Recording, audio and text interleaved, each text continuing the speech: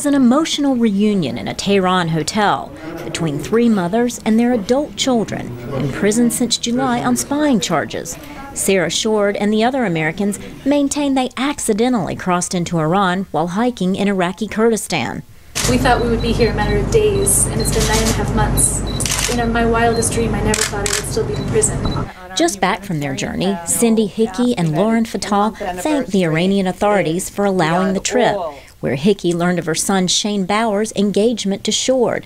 She says Bauer made 2 rings from shirt threads and proposed in the prison yard. They sat on the floor next to us, grabbed our hands, and announced that Shane proposed to Sarah in January, and they're very excited about it, and of course asked our permission for this to happen, and Nora and I are very excited about this. I love Sarah very much. She's a wonderful human being. Shourd and Bauer plan to marry once they are freed, and they've asked Josh Fattal, the other jailed American, to be the best man. But Iran has not announced any plans for their release. These 3 individuals entered our borders illegally.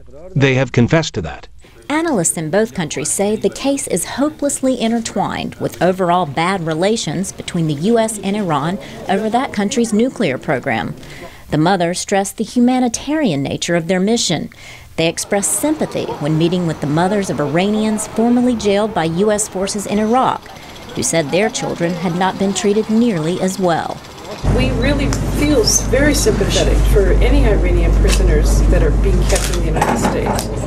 We talk about this constantly, but again, we're not politicians. We don't have the power to change this. We wish we did.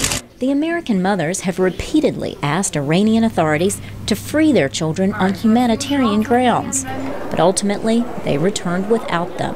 Knowing we're traveling halfway around the world and knowing we're leaving our kids in an Iranian prison, this was a devastating, terrible moment. And we can only hope, and we do hope, that we will be reunited with Josh and Sarah very, very soon. Laurel Bowman, VOA News, Washington.